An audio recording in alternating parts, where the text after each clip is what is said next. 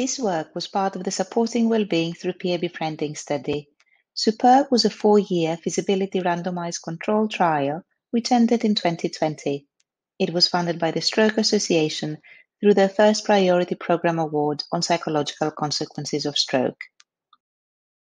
People with aphasia after stroke are at high risk for low mood and depression. In an earlier study, 70% were depressed 3 months after stroke and 62% remained depressed 1 year later.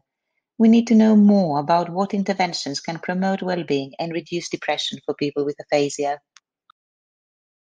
We explored one such intervention, peer befriending. People with long-term experience of aphasia can offer empathy, support, companionship, hope, and share their lived experience and ideas about how to cope. We explored, is peer befriending feasible? That is, can we do it? Is it acceptable? In other words, what did people think about the study? We also looked at what outcomes people achieved.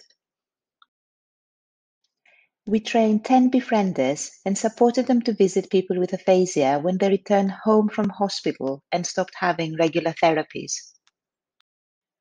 We compared usual care to usual care and peer befriending.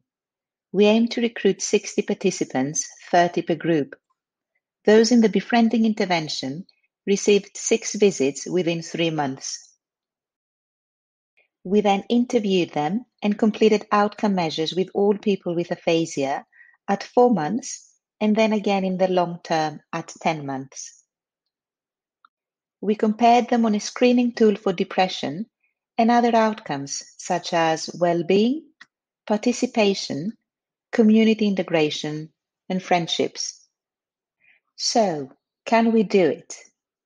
75 people met the criteria to take part in the study, 62 agreed to take part, 56 were randomized, 28 in each group. Only 4 participants didn't complete the study, 3 passed away, 1 withdrew. 48 significant others of the people with aphasia also took part, 24 in each group. Only 2 of those offered did not want to have peer befriending. Most participants completed the 6 befriending sessions, and the vast majority at least 2 sessions. All 10 befrienders completed the training and attended supervision regularly. All completed the study. What did people think about the study? Participants found the study processes straightforward. They found the outcome measures used appropriate.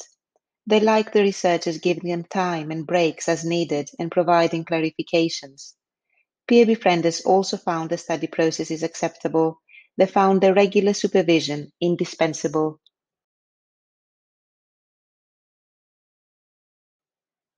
Overall, participants improved and differences between groups were small.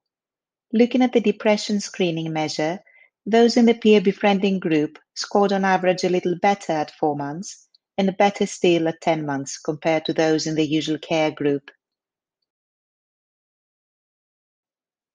One marked difference was that at 10 months, fewer participants in the peer befriending group suffered from low mood. 11% in the peer befriending group had low mood in the depression screening measure versus 40% in the usual care group. Peer befriending as delivered in the SUPERB trial was feasible and acceptable.